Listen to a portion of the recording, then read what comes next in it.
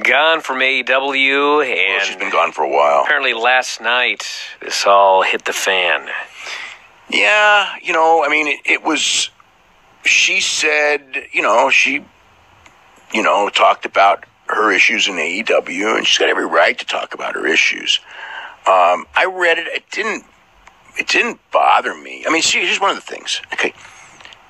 It is inherent that the more you sign people, that there's going to be people on the roster, and she was one of them, who was not getting matches. And,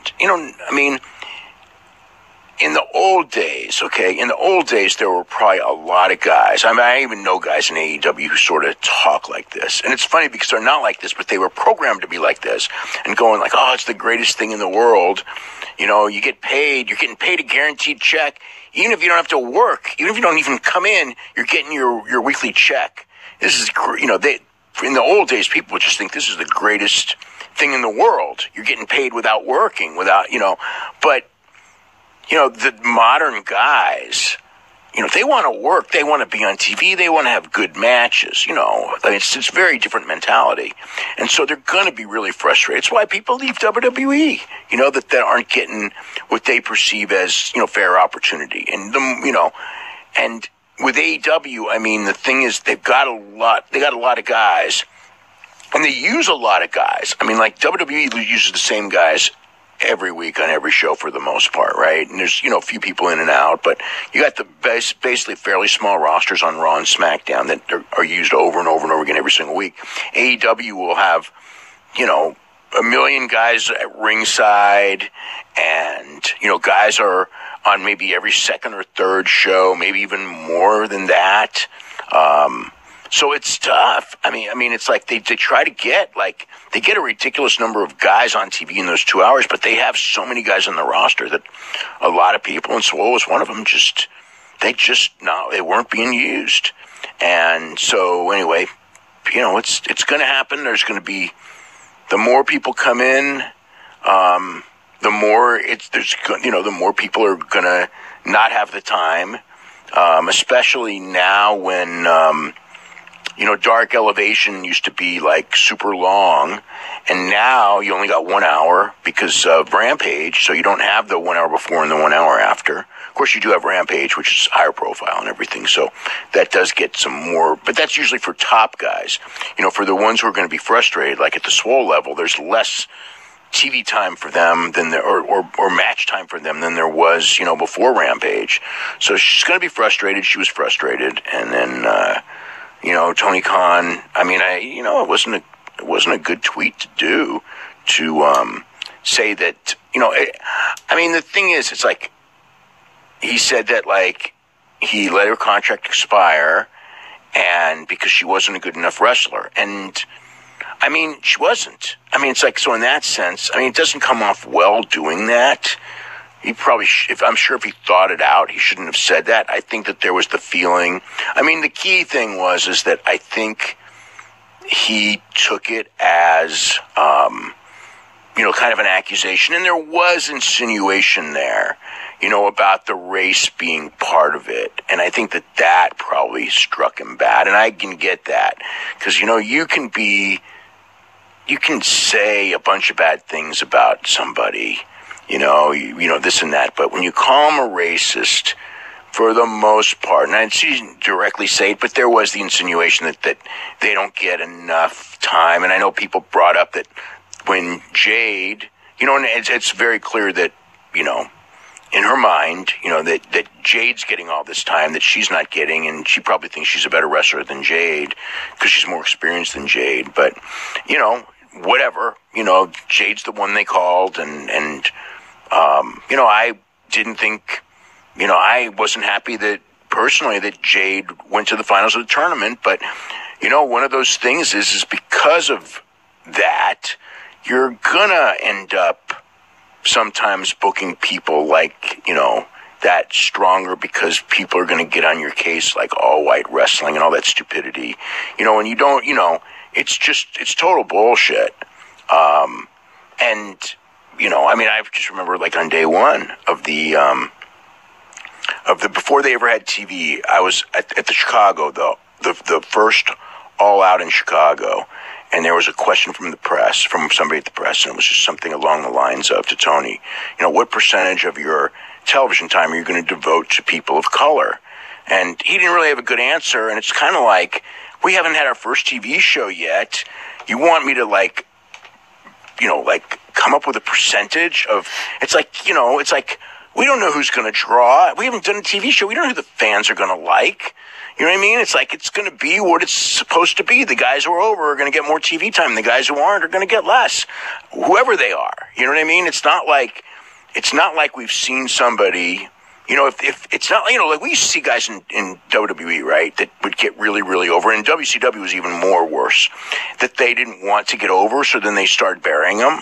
And I haven't really seen that in AEW, that a guy gets super over that they don't want to get over. Usually they usually do a pretty good job of following up, but whatever. And it's kind of like, I think that from that point on, you just kind of have between women and that, it's that weird thing where, even if they don't draw, we kind of have to push them because, you get knocked if you don't. And it's just a weird thing, especially for a company that's new and everything, that you have, instead of the pressure to draw the biggest ratings and draw the biggest, buy rates and draw the most fans possible, which you would think would be the ultimate goal, and to make and all that, you have people who don't care about any of that and don't care if you go out of business, but they just feel you must have like 26% of the time for this and, whatever. And it's just like, I think it's just kind of ridiculous. Okay. But, again, so maybe that's where the sensitive part comes in. I don't know. Leo Rush got really mad. I guess Tony and Leo Rush had a talk. Leo Rush was calmed down. He's fine. But yeah, it wasn't a smart tweet or anything like that. It caused a lot of controversy. If he didn't say anything, nobody would be talking about it. It would be like, for a day, and then, there'd be another news story. People would talk about something else. So it dragged it out for another day and everything like that. And you cannot have an intelligent discussion of this subject on Twitter. I mean, and when I read people's things, I was like, no matter what you say in so few characters, I'm reading it just going like, oh, you don't understand the subject. You don't understand the mentality of any of these people.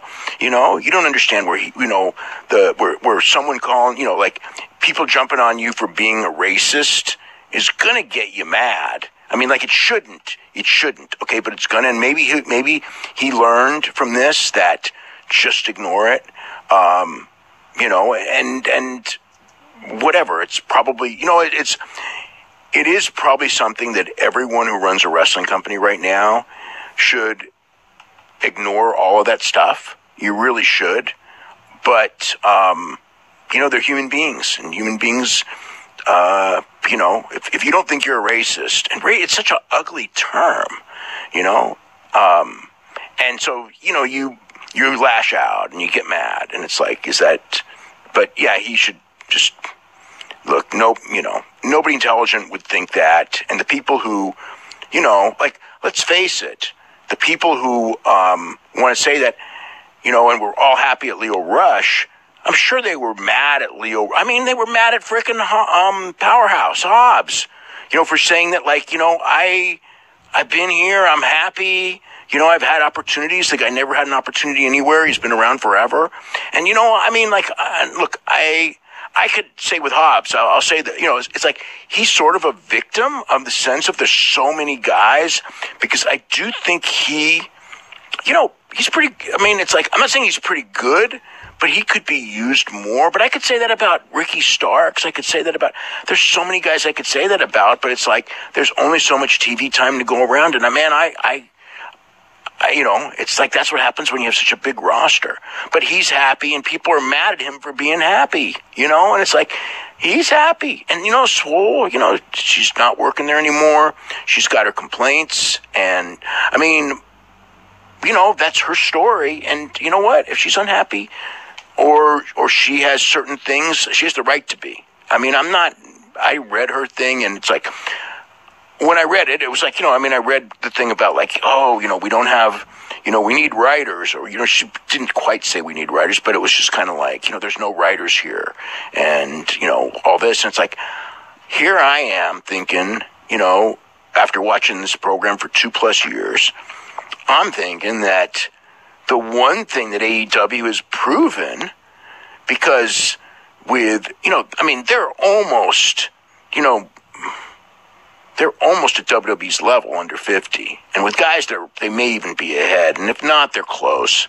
And at house shows, they've actually been ahead the last 2 months, which is amazing. And in New York and Chicago, they're ahead. And that's amazing. It should not be like that. But they are, okay?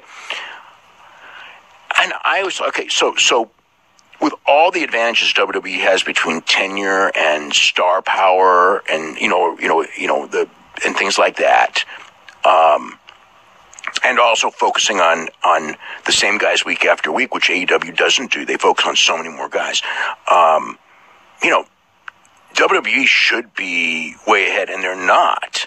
And one of the advantages AEW has that, I would argue to my death, is better promos because they're not scripted. And yes, you know what? There are people who will do better with scripted promos.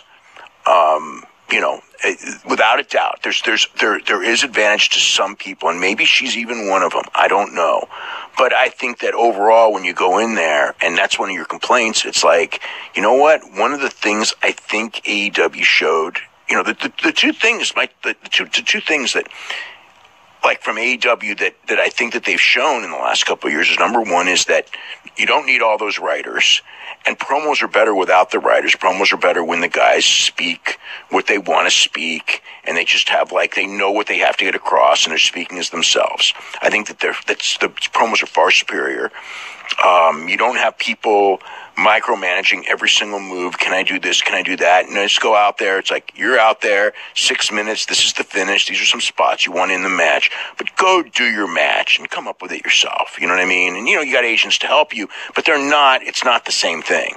I think that's, those are more, those are things that AEW does better. So it's like, yeah, it's not WWE, but WWE isn't necessarily, they're not the gold standard. No one's the gold standard. Both can learn from the other side, but the stuff that AEW does better when I saw that, it's like that was one thing that she said that I didn't agree with, but her story is her story, and she has the right to say it, and I don't got a problem with it at all. And I understand where Tony's coming from, but he shouldn't have said it, and he needs to ignore it from this point on. There's going to be people jumping on him for stupid-ass shit because there's a toxic fan base, and I know it goes both ways. For whatever reason, you and I, especially me, only see it the one way because, I can say, and it's happened a million times, I can do the exact same thing right about WWE. WWE on Christmas Eve had a good number, and I wrote WWE had a good number for Christmas Eve, and people are just like, you hate WWE, how dare you say that about WWE? I said they had a good number. It's like, that's how ridiculous it is, how just completely stupid this is. But you got to ignore those people, and you just got to do your job. And again with AEW, they're growing. You know what I mean? So those people's opinions don't mean shit because they're growing. So just look at it that way. Look at it, as long as your numbers are growing, you can learn from people who are balanced, for sure. There's always stuff to learn. Nobody knows it all, ever. But the people who don't know shit and don't want to know shit and all that, you're not going to learn nothing from them. So just let it be. Who cares? If your numbers are going down, don't get defensive. Learn from that too, and figure out. It's like, yeah, AEW can do stuff to attract more women, 35 to 49 years old, and even 18 to 34. Absolutely, figure something out. And I know that they know this, and I know that they're trying. And and you can't snap your fingers and have it happen. But that is a weak spot for them. Again, they're far from perfect. But, they've grown, And they've grown in name value this year a lot more homes, way more homes are watching than ever before, which was a big problem in year one. In year one is that they could grow people within the home, but they weren't growing homes. Now they're growing homes. Now they're going to be back on prime time. I mean, things aren't perfect, but things are looking good, and just go with that. Things are looking good. Be happy. All right, this Noah show.